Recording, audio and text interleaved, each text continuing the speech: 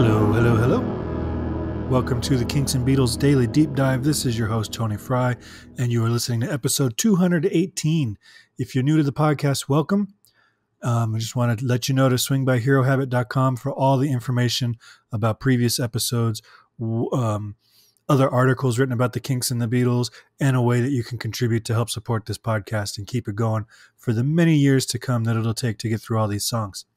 If you're not new to this podcast, welcome. I hope you're still enjoying it. Today we're talking about A Long Way From Home by the Kinks, which is released November 27th, 1970 on the Lola vs. Powerman and the Moneygoround Part 1. And I'll be honest, this is not one of my favorite songs on the album, but I've already said that about like 7 songs are my favorite songs on this album, so it's tough to use that as a metric of my tastes, because while it's not my favorite, I do like this track quite a bit.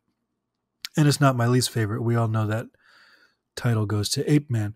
So in a lot of ways, musically, not lyrically, this song feels like a sister piece to Yes Sir, No Sir from Arthur, but with a slightly more mature arrangement. But if you listen to the way they build it, it builds faster, but like mixed drumming is kind of, it's not as militaristic, but that wouldn't fit the subject matter of the song. But it's just, it feels like a companion piece musically, but that's where it ends. Lyrically, it's nothing. But the first thing I want to point out about the arrangement is the bass playing, because John Dalton is really killing it on this track, and this is why he's my favorite of the Kinks' several bassists. He's playing the bass on the higher register of the instrument for a lot of the song, but he's playing an almost Baroque counterpoint at points to Ray's vocal melody.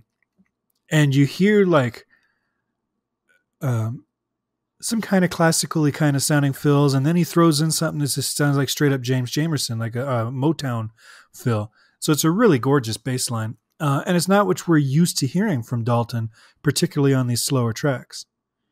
Though I'm not surprised. I'm not using that as a criticism or anything. Because so much of his bass work is melodic and incredibly inventive. It's just, this is a standout moment for him, in my opinion. So way to go, John Dalton. Everything about this song is very quiet and understated, but there's still a power to it. And that really grabs your ears, aside from the gorgeous melody. That power that comes through really grabs your ears and forces you to pay attention. And it's not a long song, but it is a good palate cleanser between This Time Tomorrow, which I talked about having like this frenetic rhythm section that's almost on the verge of losing control, while Ray is singing in slow motion on top of it. And then it's followed by Rats, which is a straight up rocker. So this is kind of a good palate cleanser to be like, okay, we have come off of the barely controlled chaos of This Time Tomorrow and calmed it down a little bit and brought it back down to earth.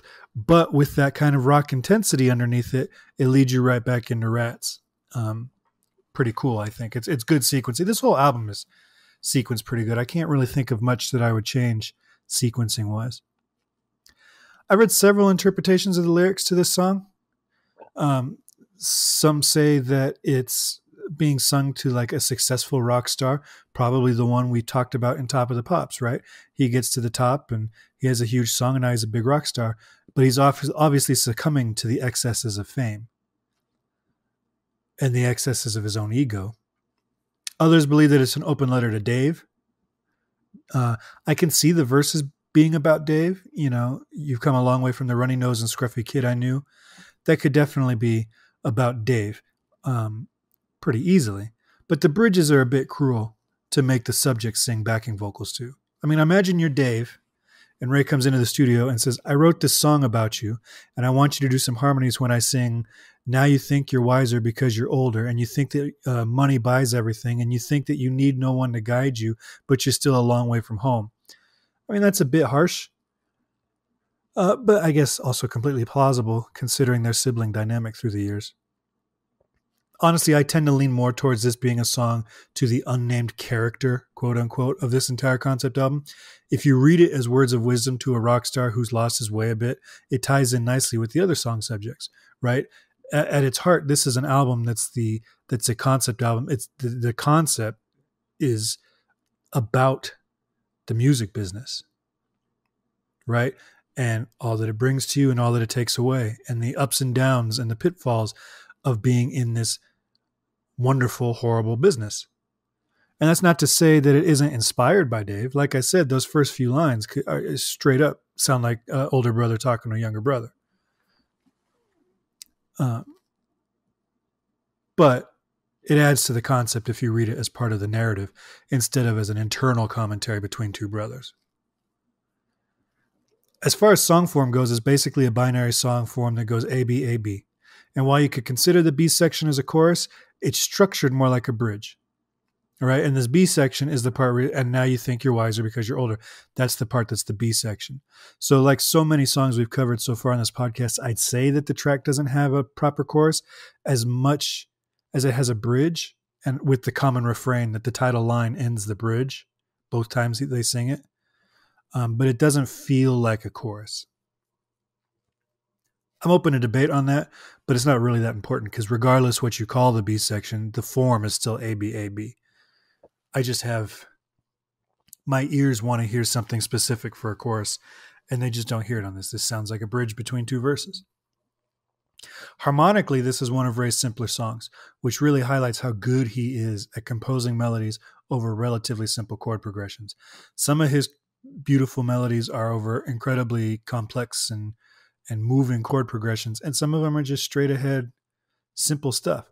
That said, I couldn't find a single source online that got this very simple chord progression correct. The A section mostly hovers over a D chord. Hang on, I'm moving my headphones out of the way so I can grab my guitar. And he's playing that D chord, and he's just using various suspensions. The 4, so you got the D sus4, D sus2.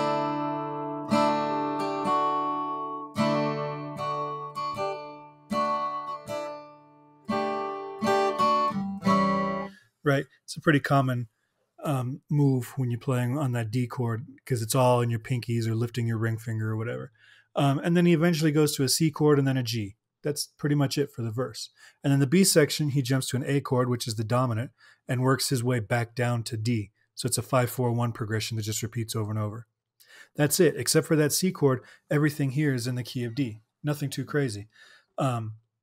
Where a lot of the places that I've seen get the chords wrong is that they don't include the C chord. They list it a lot of times as a D sus2, and this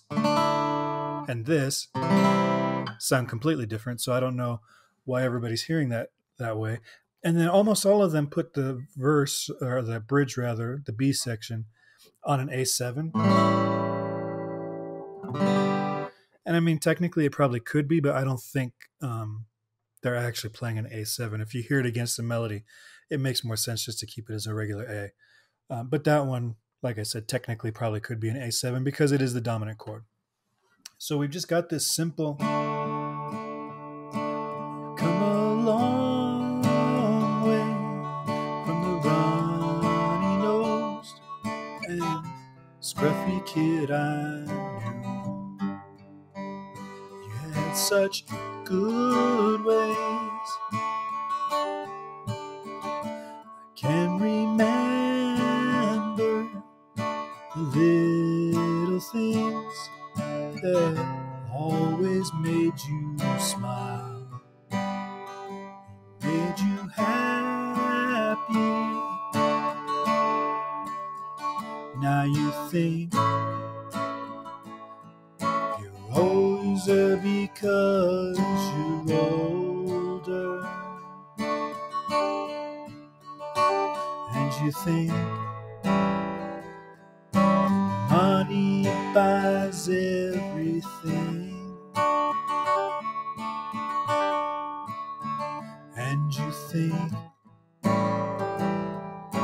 you need no one to guide you, but you're still a long way from home.